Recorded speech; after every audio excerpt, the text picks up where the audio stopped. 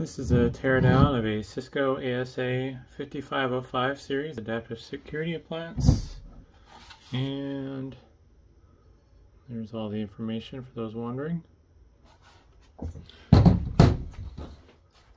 This does require an external power supply, which I don't have, and it's also basically worthless on eBay. So the fate is scrapping it, basically.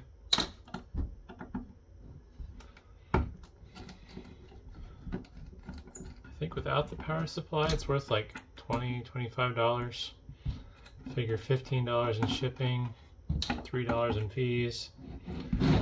It's just not worth the headache, especially when someone's probably going to buy it and return it. So we get to see what's inside instead. And apparently my nice screwdriver is missing in action. I have no clue where it ran off to.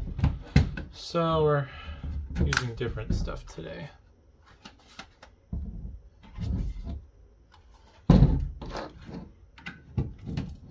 There we go.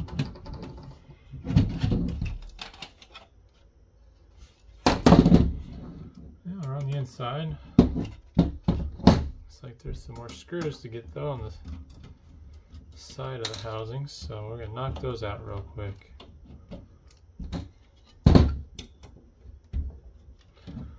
I am surprised this does have a DIMM slot for memory, which is kind of cool.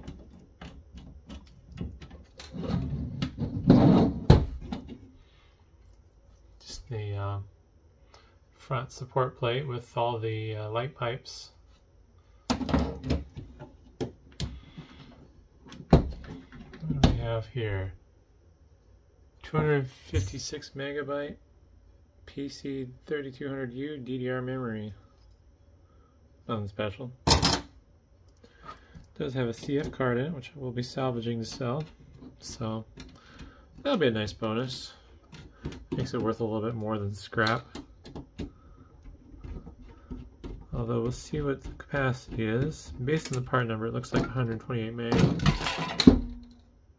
Not much to see there, just metal housing. Oh, let's see what the CF card is. Yep, 128 meg. Cisco branded. Whoops. Let's see if I can get this heat sinks off. I may have to do some prying.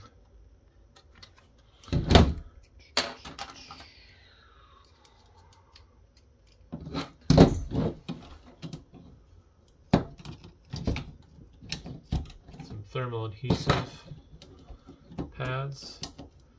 I don't know if this smaller one's going to come off in one piece. It's probably going to take the chip with it if I'm not careful. There we go.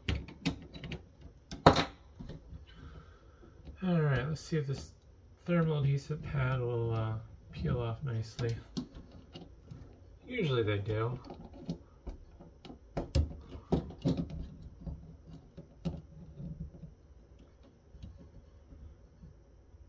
Dang it.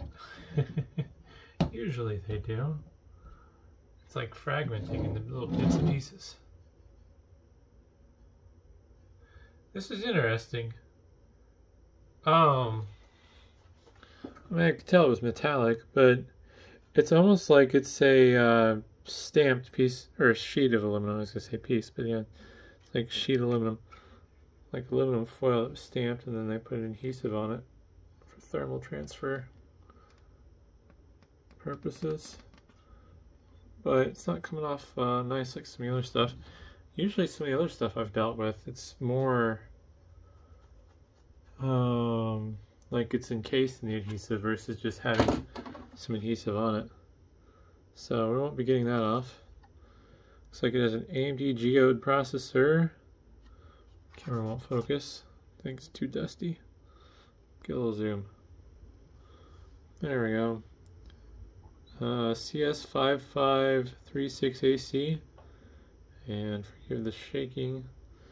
My boom arm is not doing me any favors. I'm trying a new setup. I think that's a Marvell network controller chip. Some ST flash storage. I don't know if that's Marvell or not, I guess. This has to be the, whoops, network controller chip though, being so close to the ports.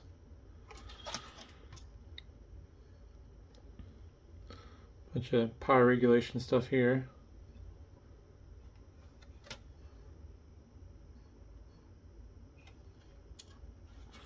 This does have support for an expansion card of some sort. And here's the bottom, mostly passives. I feel like it's out of focus.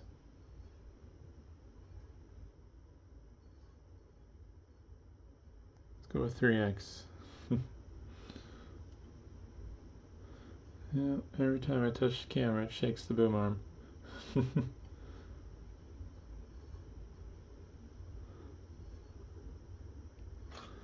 Let's switch it upside down. Whoop. Cavium Networks, familiar chip. See a lot of their stuff on firewalls, it seems.